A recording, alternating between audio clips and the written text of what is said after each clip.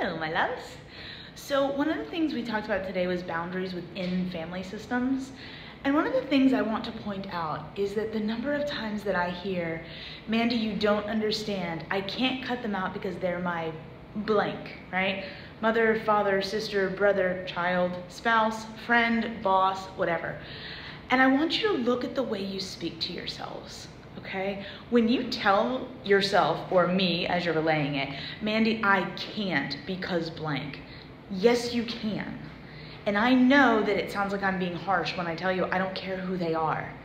It doesn't matter who they are. No one gets to treat you like shit. Okay? I'm not saying that means you have to cut them out of your life. I'm not saying that means that, you have to yell at them and be nasty to them or never talk to them again.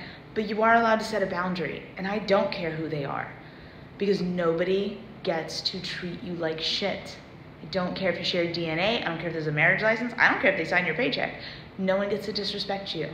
And you're allowed to calmly and assertively set a boundary. Something like, I don't allow people to speak to me that way. It's not you suck, you have to change the way you do it. It's, I don't allow that from anybody.